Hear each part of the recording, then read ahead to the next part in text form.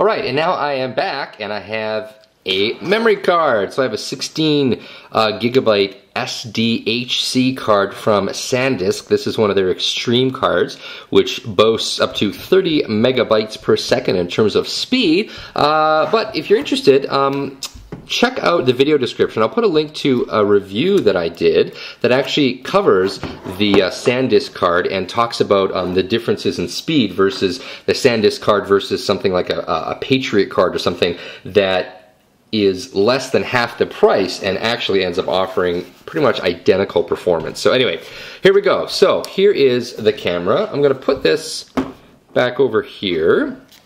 So, as I mentioned earlier, there's a few different things, right? So there's something called, this is the guide mode, and then there's different ways of kind of basically telling the camera what you want to take a picture of. So for instance, I say, okay, I want to take a picture like a close-up. Okay, so the camera is now in close-up mode. Use it for close-ups of flowers and other small objects. So now it's actually in macro mode. So I'll say, okay, start shooting, and oh, that's cool. It gives me the option of using the viewfinder or using live view or shooting movies. So I'm going to say live view. So now it's going to give me the camera here, and I can zoom in a little bit. I can compose, and then boom.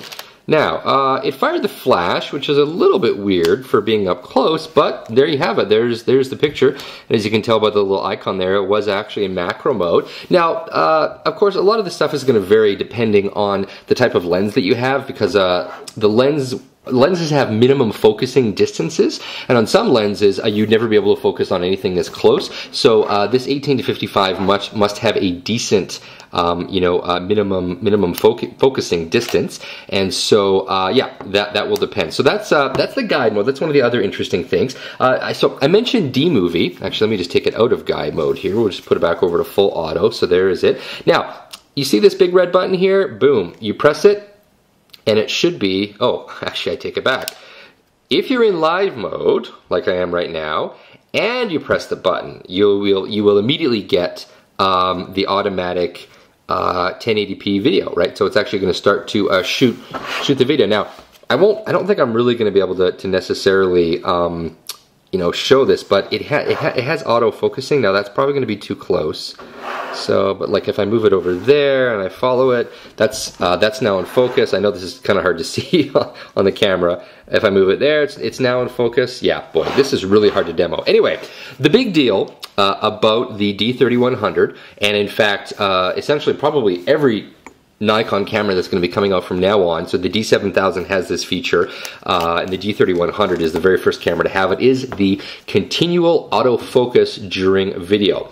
I can't tell you how important this is, because with the D5000, I love the quality of the video that I shot with it, but I did not love the whole manually focusing thing, so I was continually having to refocus in order to keep things in focus, which frankly, it sucked. It wasn't something that I was really expecting would be difficult, but it turns out it is. So this has that feature. Now, how well will it work? How practical is it? I'm not too sure. I'm going to, of course, have to do a full review and use this camera, but like I said, since I purchased it, I'm going to be checking that out.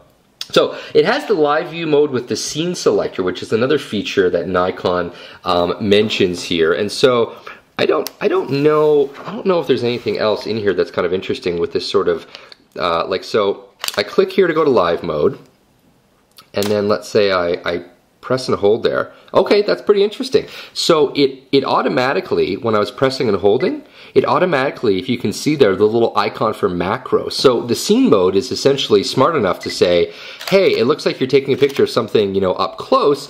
We're gonna automatically put you in macro mode. So that's actually pretty cool. And so again, that wasn't even guide mode. That's just me going into live view and then sort of taking a picture of something. I don't know if I can take a picture of something over here, and we'll see what it kind of does there. A little bit hard to show you. Yeah, there's an award-winning picture. Sweet. All right, now the screen. I mentioned the screen looks bigger, so it's a 3-inch screen, and it's a high-resolution screen. They don't have the specs here. I'm pretty sure that it's 920,000 pixels. That seems to be kind of the standard Nikon screen that they're using now. I don't know if this will show up in live view, or actually no, you know what, I probably have to go into the menu system, but it has 11-point autofocus system, and that's a big improvement, because I think, if memory serves, the D3000 only had something like a, I want to say it's like a three-way autofocus, or 3 autofocus points essentially. So that obviously is a really big change. So I'm just going through the menu system here. It's probably gonna, yeah, so autofocus. Okay, yeah, so, oh wait, it's not, okay, so if I go in here into viewfinder, no, you know what, I bet you have to go into live view, and then I have to go into the menu system, and then I go into autofocus. This option is not available with the current settings. So I'll switch here over to aperture priority, which is the A. I'll go back into menu, I'll go back into here, I'll go back into live view, and then here we go. Now I have face priority, wide area, normal subject area, or subject tracking. That's actually, I think another new feature for this camera is the 3D tracking. I have that feature on my Nikon D300, and what it means is that when you lock onto a subject, so let's say there's a woman in a red shirt, and you lock onto her with the camera, and you press and hold, and then she moves, the focal point should actually track her. It works quite well on my D300. I've used it extensively, assuming that this thing does just as good of a job, which I'm pretty sure it will because of that X-Speed 2 processor. You have something that's actually really interesting here. Now, I also have the dynamic autofocus here, so I'm going to do this, and then I don't know if it's going to let me. Oh, see, check that out. See, look, I can actually move the autofocus point around. That's actually pretty cool. So it's not actually just a number of small points. It's actually kind of this little box that you can move around. Pretty cool. Worth noting, up here you say that there's a limit of actually 10 minutes on the video clip. So I believe that is a hard limit of 10 minutes. I don't think that there's any options in terms of the movie settings, like in terms of the codec or the quality. So you have different resolutions, right? So I can do 24 frames per second at 1920.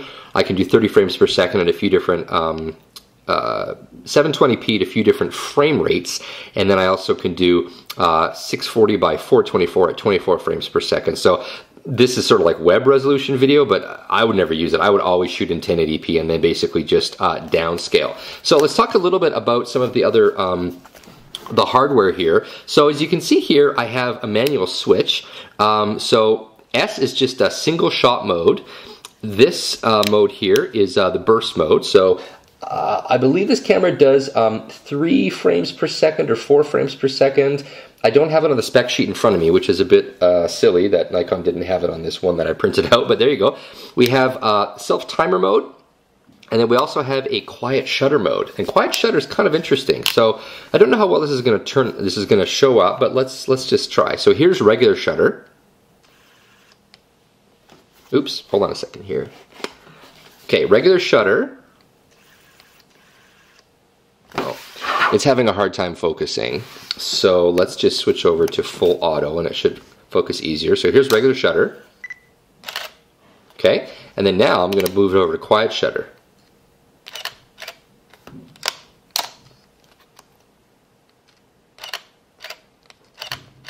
So that's quiet shutter.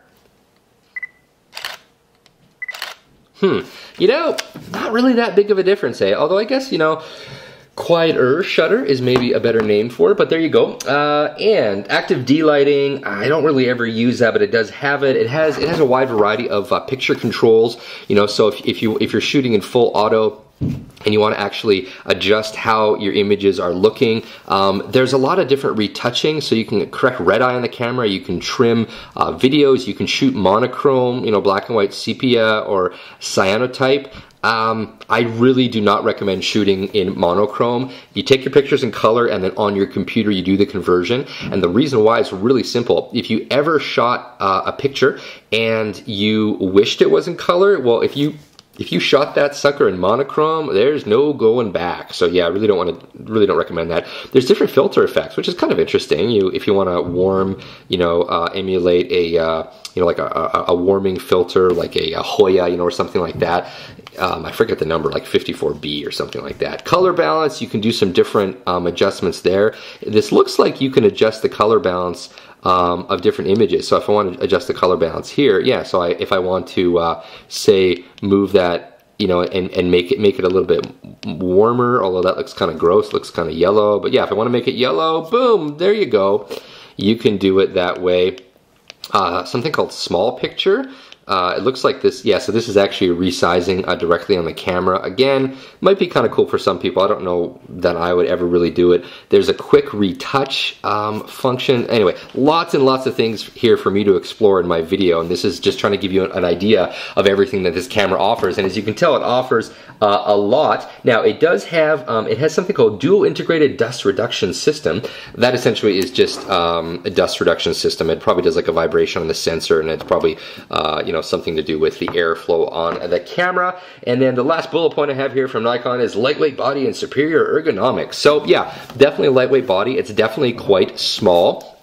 This thing though, it really depends on how you hold it, you know. Some people will kind of hold it like this, you know, meaning their fingers on the shutter, which is where you're doing when you're holding it, and then your 3 fingers are here. But depending on the size of your hands, you know, I tend to, even when I'm holding it like this, I notice that my pinky finger tends to slide down below the camera, and so that's why I typically like having a battery grip on a lot of the cameras that I use, like my D300. So again, that may be an issue for some people, just the size, but you know, on the other hand, it is a really nice, small, lightweight digital SLR, and if you're looking for something that's, you know, going to be quite portable, you can put, you know, like a pancake lens on here or a smaller prime. You end up with actually a really small package. So that has been a rather lengthy overview of the Nikon D3100 with the 18-55 lens. My name is Jason Dunn. This has been a video for Digital Home Thoughts, my website.